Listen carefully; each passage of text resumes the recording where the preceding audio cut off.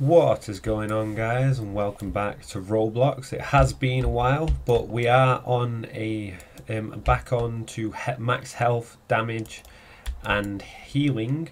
So in this one we've actually got a little GUI system that I can help you implement as well, and we're just going to be looking over the code of what went wrong in terms of why it was bugging out, and I will get to that in a second.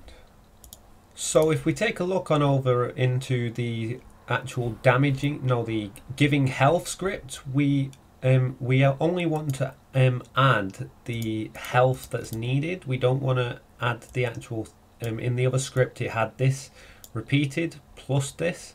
However, we just want to add the health because that would just make life a lot easier, and that's why it was jumping up so much. So now into the actual GUI. So if we look over in the starter GUI, we have a health GUI, and inside of this we've got a local script and a health, a meter and health numbers. So that just all gives us this detailed description of actually how much health we have and what color it is and so forth, because this meter is just a green meter over the top of this that fills up this health bar, if that makes sense. So let's just go out of this, and then to create this you have to make a GUI. So make a GUI. I'll just make another one just for example. So make another screen GUI, and then in this screen GUI you want to make a frame, and then you want to position it however you want.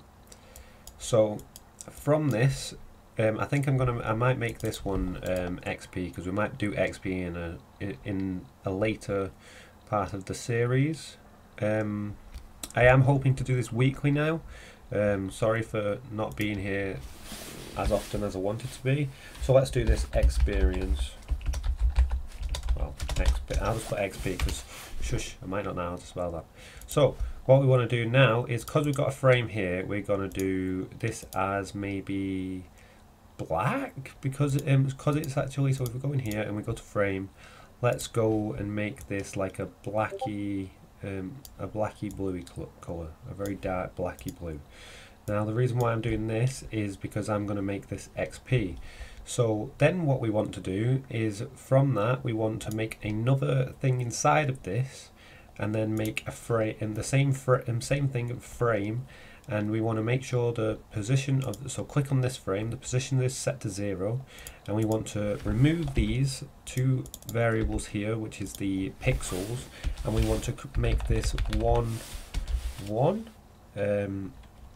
So actually I think I've done this wrong in terms of gaining XP. Oh, I mean, well actually we're going to make this one 0 0, but this is complicated. I'll just, yeah, I'm going off on a tangent here, but this is just a like, we'll go into the script first of how this actually works.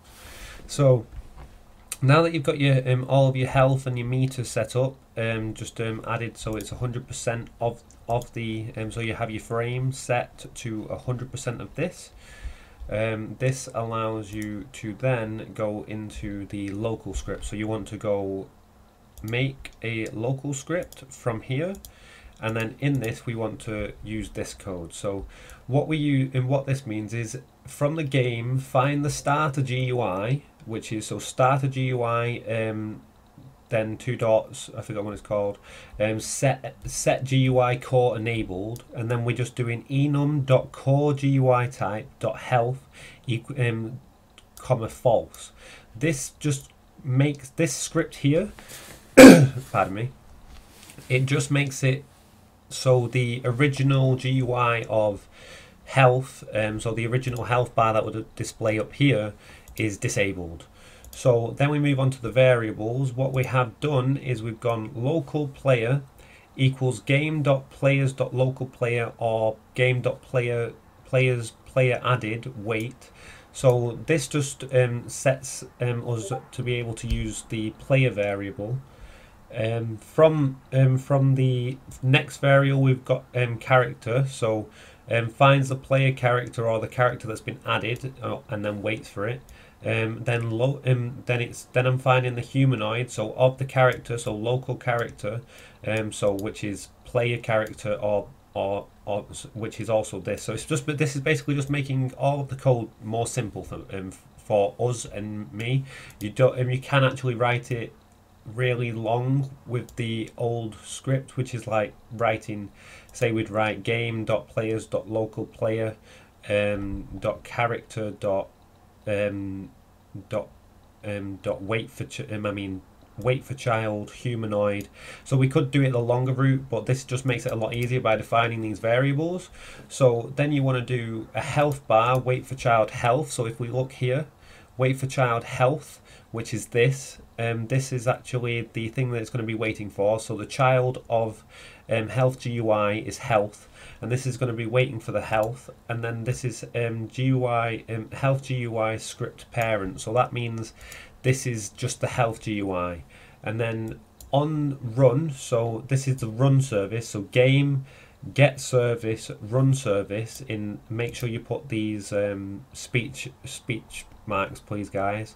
And then dot render step connect function. This is instead of every time your health updated, because what would happen if we actually had this of where it ran off how much health we had. Now let's go back into here. So if we went into, so this is the add health, and then if we went straight to heal ourselves, it would not go back up. It would just stay there, but you'd still get 150 back, 150 health.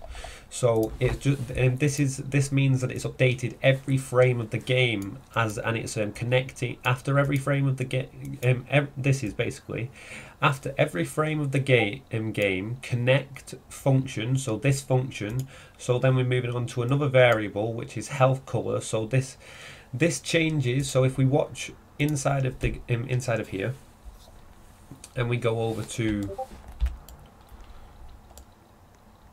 add health, and then we damage ourselves, and then we damage ourselves. Can you see how it's slowly changing into a different color? And then when we heal ourselves back up, it goes instantly back up to green and then heals all the way back up.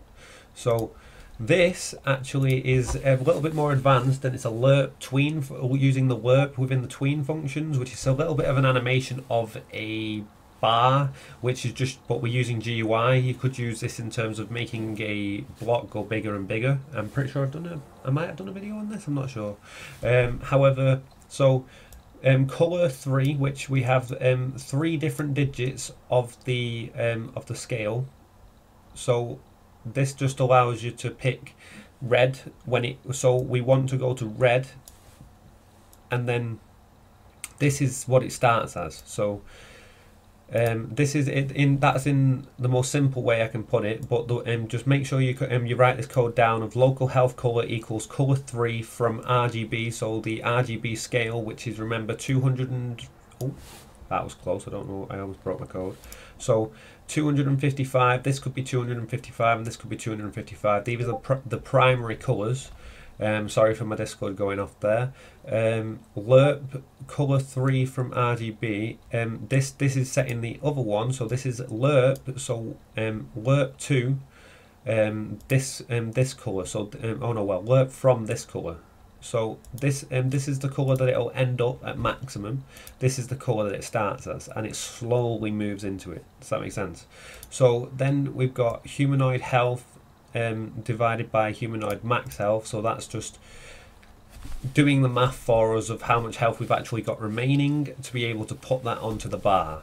Then we've got local health change equals humanoid health slash humanoid max health. So this again is actually tracking how much is changed inside of here. We could have probably just, I don't know why I put it twice, but just I think no, wait. Oh no, this is tracking. I could have actually made this up there and then put change health here. So if we move that up to there, I could use change health here. So that would just be more simple. And then health GUI dot health meter dot I mean, what is this called now? Colon, so a colon tween size, and then UDIM2 dot new health change comma 0, comma 1, comma 0, and then in, comma linear, comma 1. So this is just giving you the tween animation. If you I'll put the API and some other videos that I found helpful in this, helping me figure this out, in the comments if you also want to check them out. And then we've got health GUI dot health meter dot meter, health dot meter dot background color equals health color. So that is using this is the alert function that actually allows it to go to from green to red.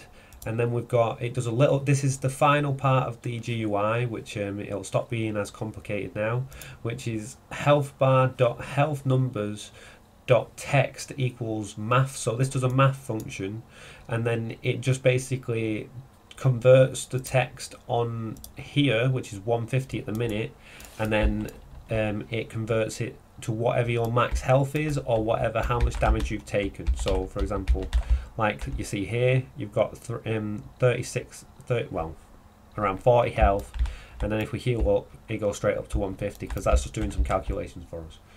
So if we go back to the script now, the like I said, the only issue of adding health in the last script was hit.parent.humanoid.health should only, well, wrong one, like this is hit. So this one, so the health add, hit.parent.humanoid.max health should only plus equals health add, so however much health you want to add. Because if we were to say add this, well, I think it might even break it now. I think that's what we're breaking it. So if we added that though, it would also add, so it would find our health, so 100 plus 50, and then it would add, so it would end up with 250, and then the next one would be like 300 or 700 or something like that. So that's just a quick fix to the code that we were that is on the max health and damage, and a little bit of a GUI system that you can start to get on your game. I'll delete the test thing, the XP thing, that I'll work on in the next video. But again, this is the end result. This is what you're looking for, and I hope you guys have enjoyed. Peace out.